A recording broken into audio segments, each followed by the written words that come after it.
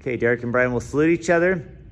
We'll start with Derek's gonna just do 4 kicks just to kind of get the idea. So any 4 kicks above the waist, Brian will hold and just leave it there for 3, 2, 1. And then Derek will do a different kick. It's getting people used to holding it for, you know, count of 3. And then down, switch, 2 more kicks. So the idea is when somebody kicks above the waist, it's an easy capture for some people that are good at capturing leg kicks. And then if you fall right away, you don't want that.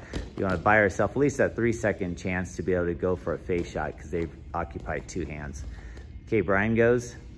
So he's going to kick and he's just going to hold it up for about 3, 2, 1, and then we switch it out.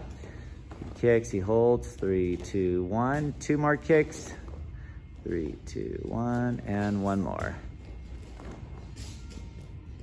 Good. And then from there, like I said, once they've captured it, then you got the face shots and you can try to do some counters from there from that capture. Sometimes you just bait them, but we'll do that another time.